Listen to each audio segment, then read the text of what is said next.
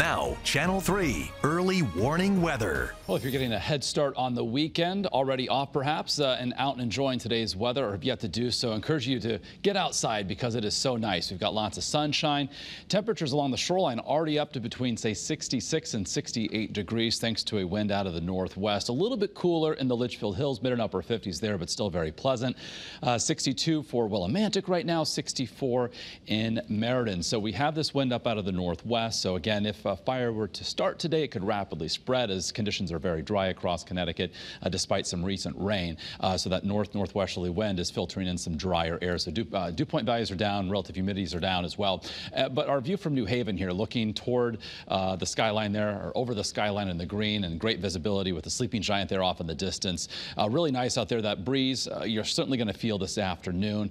Plenty of sunshine looking live from New London. Really blue sky, border to border, checking out our scene live from Hartford, looking toward the southeast. So if you're heading to our capital city later this evening for the Yard Goats game, as they take on the Somerset Patriots, upper 50s to start dropping through the 50s as the game wraps up under a mainly clear sky. And that clear sky you can see really all across southern New England. Any sort of substantial cloud cover, you have to go up near the Canadian border through Vermont and New Hampshire to find that cloudiness. But high pressure basically in control through tonight and tomorrow before we see an increasing cloud cover later tomorrow.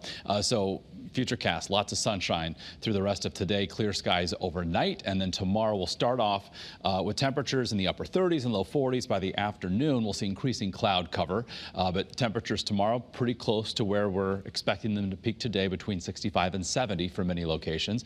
As we head toward and past sunset tomorrow, there's the chance for a couple of showers. We're not talking about a washout. We're not talking about a prolonged period of wet weather, just some scattered showers tomorrow night into early Sunday. You can see kind of that ribbon of showers. So there are parts of the state that may escape rain altogether tomorrow night into early Sunday. We've got this what we call a backdoor cold front that may be draped right across southern New England. So Sunday may be a situation where parts of western Connecticut could be considerably warmer than eastern Connecticut, given a breeze coming in out of the east and northeast. So by Sunday afternoon, looking for some partial clearing. So highs tomorrow, again, close to where they're going to be today, mid to upper 60s. And then for Sunday, more clouds than sunshine. Monday, briefly milder. And then by Tuesday, looking at a more substantial cold front moving through. That will bring us the chance for some wet weather on Tuesday. And then behind that, Wednesday, Thursday, much cooler, running below average. Highs only in the mid to upper 50s. It's going to be breezy and will probably dry most of the time. An isolated shower can't be ruled out Wednesday or Thursday. So if you've got some outdoor, say, plans, exercising, going for a walk, a jog around the neighborhood, doing some yard work today, tomorrow certainly looking good. Tomorrow the better of the two weekend days. Sunday afternoon, highs along the shoreline only in the upper 50s.